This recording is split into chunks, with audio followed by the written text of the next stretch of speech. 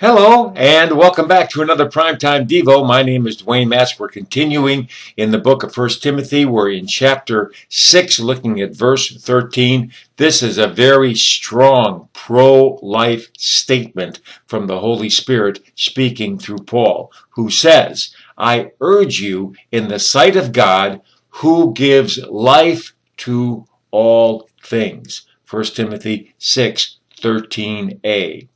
And this is the second time in this portion of Scripture that Paul has called upon God as his witness. So what he is about to say must be very important. And don't overlook this statement about God who gives life to all things. God gives physical life to all things and spiritual life to all things. We are saved by grace. Let's look first at this physical aspect of God-given life. It seems like a no-brainer, but abortion statistics tell an entirely different story.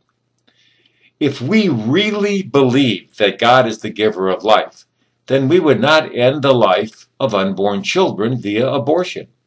In fact, this truth should cause us all to rethink our attitudes about who determines what children should come into this world and when.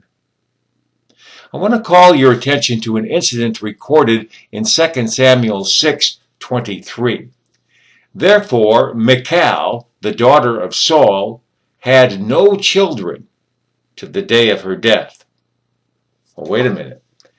God had taken it upon himself to close the womb of Michal. Are you kidding me? God can open and close wombs? Yes, he has the power to do this. He is the creator. For as Paul states here in this letter to Timothy, he is the giver of all life. Now let me give you some examples. He opened the womb of the aged Sarah, and she gave birth to Isaac. He opened the womb of Leah, and she gave birth to Reuben. He opened the womb of Hannah, and she gave birth to Samuel.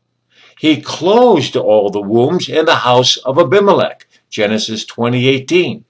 It is as he says in Deuteronomy 32:39. Now see that I, even I, am he.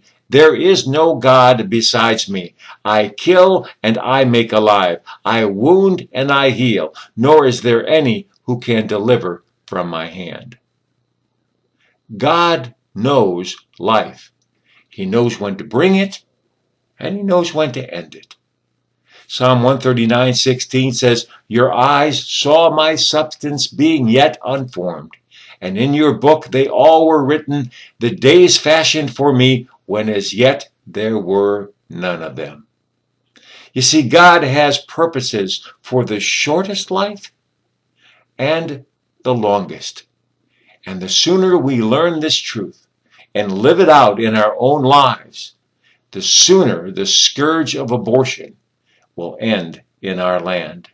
Let us never forget, in the matters of life and death, Father knows best. Well, that's all the time we have for today. May God bless you. Thank you so much for listening. Remember, Jesus loves you. Tell your face about it.